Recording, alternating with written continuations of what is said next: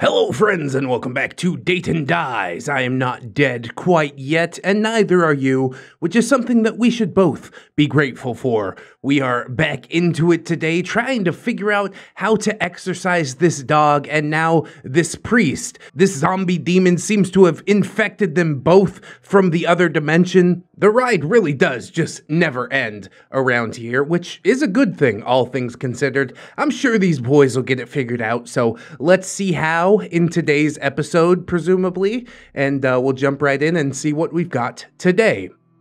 We've seen some weird things on the road, Part 9, written by user RoseBlack2222, narrated by Brandon Dayton. I feel like I should explain our living situation. The property we're currently living on belonged to an old friend of Carl's. What happened to him, I'll get to in a later post. But he managed to make a decent setup out here. It's running off of its own power sources, both hydroelectric and solar. It also has its own private internet server, which is good for me. Otherwise, I wouldn't feel comfortable uploading any of these posts. The only downside is that the nearest store is like 2 hours away, and we only visit it once we've disguised ourselves. I know that sounds paranoid as hell, but better safe than sorry, honestly. Anyway, we weren't in a good situation at the trailer park, to put it very lightly. "You took away my toys," the priest growled at us. It wasn't him talking, it was the creature controlling him. His voice was extremely raspy. "You can talk?" Carl asked it in a bewildered tone. "When I have a human host, and now I'll have 3 more. Of course, we attempted fleeing, but it caught us with ease. Using Zippy, it pinned Carl and Nick to the ground. Using the priest's body, it caught me by moving extremely fast and grabbing me by the throat. His and Zippy's mouths opened, indicating that it was about to possess us as well. Life or death situations are funny things. In them, someone usually has 3 reactions: fight, flight, or freeze. But I had a different one: negotiating. I don't know what it was, but in the midst of my fear and panic, I managed to come up with a spur-of-the-moment idea, and I hoped that it would save us. As it was getting ready to strike, I managed to blurt out one word that made it pause. "More." "What?" It loosened its grip so I could talk better. "We can get you more." It eyed me closely, as if trying to find some hint of deception. Still, it did seem intrigued by what I had said. "How exactly would you manage to do that?" It had made Zippy stop with her mouth open just inches from Carl and Nick's faces. "Let's just say there are some people after us. We can get them to come here if you agree to let us go." It considered my words. "Would you be able to get more people here than there were before?" "Possibly." "How long will it take?" "Would 24 hours work?" "It won't. I'm really hungry right now. I can do 6 hours at the most." "All right, but as a condition of our deal, I also want you to release the dog and the priest." "The dog I can do. However, I need this man's body to infect others." I didn't want to leave the priest like that. I didn't really have much of a choice, though. "Fine. Do we have a deal then?" "Yes." We shook hands on it, and then it released us. My plan was pretty simple. It was for one of us to use their card at a nearby store, thereby enabling our location to be found by those pursuing us, and then lead them to the park. Carl was the one who'd have the highest chance of succeeding, so he went, while Nick and I stayed behind. When he vanished from view, we felt the hands of the priests on our shoulders. We couldn't move, no matter how much we tried. "We had a deal," I told it. "Don't worry, I won't kill you. I just want to have a little fun," it replied, pressing its index fingers to our foreheads. Nothing happened at first, and then I felt pressure building in my head. What occurred next is me experiencing the worst migraine that I've ever had, and so did Nick. It felt like my brain was gonna pop out of my skull at any moment. Even though I wanted to scream, I physically couldn't. I couldn't even breathe. Something began forming in front of me. A weak light that soon grew blinding filled my vision. When it faded, I found myself to be still in the trailer park, along with Nick, only it was nighttime, again. "What the hell is the point of this?" Nick asked, looking around. "Do you think it's here with us?" Before I could answer, someone came outside. An older-looking man. He didn't notice us despite staring in our direction. I felt a growing realization the closer he got to us. "Does this guy seem familiar to you?" I asked Nick. "Yeah. Now that you mention it, he kinda looks like the priest." "Do you think this is his dad, maybe?" "Could be, but why would it show us this?"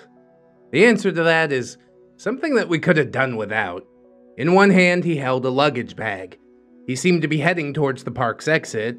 Not knowing what else to do, we followed him. When he reached the exit, he knelt down, placing the bag on the ground and unzipping it. From it, he pulled out a jar of flour, some black candles, matches, a bag of what I hoped was animal blood, a knife, and a small statue of the creature. Putting two and two together, we realized that we were about to see how it came to be in the trailer park. He poured out the flour, making sure to form it into a mound, and then he placed the statue on it. After that, he surrounded it with candles. "Please work," he desperately murmured, lighting the candles. "What do you think pushed him to do this?" Nick asked, looking at me. "Jesus." "Huh?" "Look at his eyes." I didn't notice it before due to how dark it was. Thanks to the candlelight, though, I could see that there were dark circles under his eyes. From the looks of it, he hadn't slept in quite some time. What he did next was pouring the blood from the bag over the statue, causing it to drip onto the flour, coating it. Then he grabbed the knife, raising the blade of it to his palm. "I want to make a deal," he said, slicing his hand, allowing blood to flow from the wound and onto the statue. Suddenly, I felt a sharp pain in my hand, and so did Nick because he screamed as well. We checked our palms and didn't see any visible wounds. That did nothing to ease the dread that we were now feeling from figuring out the torture in store for us. The candle fire began changing, going from orange to red. It wasn't just the color that changed, however, but also the form of the candles themselves. They turned to what can best be described as droplets of blood that, despite being liquid, stayed dancing on the wicks as though they were still flames. "My God, it's working." His shock quickly turned into regret at what transpired before him. The blood seemed to be seeping into the statue, and then a ripple started forming above it. What emerged from that ripple was the head of the monster. "Make my son healthy again, and give us the money we need to move far away from here, and live comfortably," the man said to it. "In exchange, you'll get everyone else here." In response, the beast grunted, nodding as it did. "So, this is how it got here," I commented. "He threw everyone else under the bus for himself." "Desperation can bring out the worst in people, but why would he come back? Did he not tell him about this?" "Would you?" "I mean, not outright. I'd just tell him to hey, stay away from this place." And that is what he tried to do. What we witnessed next was him and his son in the living room of another home. The former was seated in a chair, and the latter on the floor in front of him. They seemed to be doing well for themselves, indicating that the deal had worked in their favor.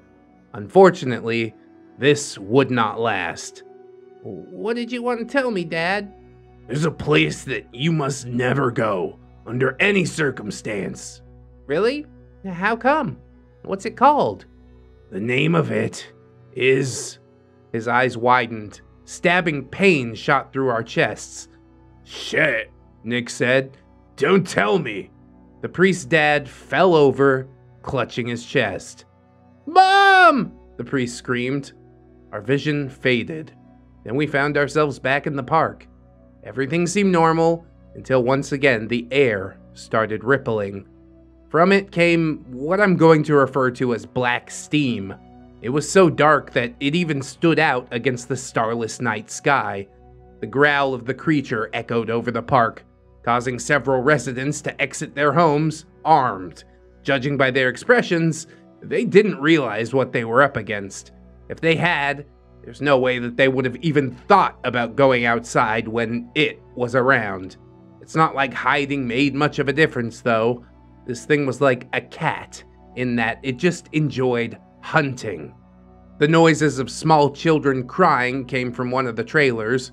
Although brief, it nonetheless attracted the monster's attention. All we could do is brace ourselves for what was about to happen. Excruciating does not even begin to describe how it felt. It ripped through the trailer as if it were paper, grabbing the screaming children inside. When it started crunching on them, all we could do was scream. It did the same thing to all of the other residents. We felt all of what the residents did. Being eaten alive, getting their eyes gouged out, torn in half, and having their skulls crushed. In reality, it only lasted a few hours. However, the pain made it feel like an absolute eternity.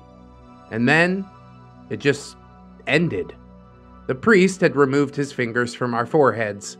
We fell back, drenched in sweat from our mental ordeal. "What the fuck was that?" I asked between heavy gasps. "That felt pretty good," it said, ignoring my question. "Your friend came through."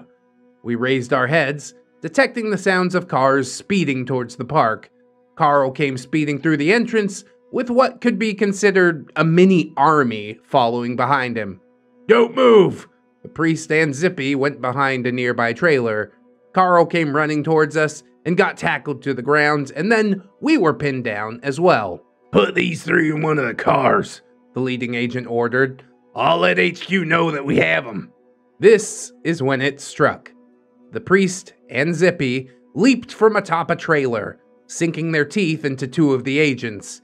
Having now possessed them, it proceeded to do the same thing to all of the others. Their efforts to try and stop it or escape were fruitless. Soon they all became a part of it. "This turned out way better than I thought," the priest said. "I was getting tired of my old toys anyways." "We came through with our end of the deal," Carl told it, getting to his feet. "Now you have to." "Of course. A deal is a deal, after all." It made Zippy level her face with the priests. Both of their mouths opened unnaturally wide. From Zippy's came the part of it possessing her, going right into the priest's mouth via projectile vomiting. Ugh. Although disgusting, it strangely isn't the most repulsive thing that I have ever seen. When it was over, Zippy returned back to normal and then fell asleep on the spot. "There, now take her and go." I didn't need to be told that twice. However, Carl got an idea. "Before we go, could we get their wallets?" Carl asked. "Sure. It's not as if they'll have any use for them." After collecting the wallets, we got the hell out of there. In total, there was a combined amount of over $2,000 in their wallets. Once emptied, we pulled off into a secluded area, then put all of them in a pile, doused it in gasoline, and set them ablaze. With that done, all we had to do now was find Mindy. Luckily, that didn't take too long. We found her in front of the church, about to go in from the looks of it. Her mouth fell open when she noticed us with Zippy. "I can't believe it! You actually got her back!" "Yep," Carl said. "Wasn't easy, though." That is an understatement, I thought, remembering the agonizing pain that Nick and I had gone through. How did you do it? It's a long story, and we really need to get going. We've already spent way more time here than we should have. Do you have the money? I understand, and yes, I do. She got the money from her car. Well, we can't really say it was a pleasure, but thanks for doing business with us, Carl said to her. Likewise, I'm moving after this. Smart choice. We watched her drive off, pulling out of the church parking lot. Do you guys mind if I go take a leak? I asked. They replied that they didn't, and I went inside. When finished, I came back outside, and then we left the church as well. Well, that was all kinds of fucked up, Nick said. Ugh, couldn't agree more with that, I told him. I could still hear that thing's voice ringing in my ears. The only silver lining to all this is that we've got more money now. Speaking of which, reaching into my pockets, I pulled out handfuls of cash and coins. Where'd you get that? Carl asked me. Collection plate. Really? Nice. How much you got there? I haven't counted it yet, but probably several $100s at least. Words can't describe how happy we were to be done with that job and that town. Merely thinking about what we went through back there makes me want to shudder. Well, that's going to be it for this post. I am going to retire for the night. Stay safe, everyone. Well played, well played. It seems like the beast got what he wanted, which isn't ideal, but it also doesn't seem like anything that is able to be actually removed from this plane of existence. You could just stop it for a little while, but eventually it's going to come back, possess somebody else. All it takes is somebody dumb enough to make a deal. And it is really sad that the priest was left there just because of the sins of his father. But I guess that is sometimes how things like this go. Do not light candles. Do not summon creatures into this world. That's a life pro tip. It's never going to turn out well. You might get the wealth that you want in the moment, but over the long run, you are definitely going to pay for it. And even your children might end up having to pay for it. Whew, it is heavy, but I'm glad those boys got out of there, got paid. I don't know about stealing money from the collection plate and all that stuff, but needs must, I suppose. This money's supposed to go to the poor? Hey, that's me. I don't know. Bit of a shady move from Pete, but yeah, like I said, you gotta do what you gotta do out here on the road. I hope that you guys enjoyed this story. If you did, I hope that you'll like, comment, and or subscribe. Maybe share the video around. I definitely appreciate that very much. Join us again tomorrow for another Creepypasta video. In order to do so, you need to keep yourself safe out there. Like I said, don't summon demons from another plane of existence. That's just basic. Anyways, I will see you guys in the next one. And until then, friends, bye-bye.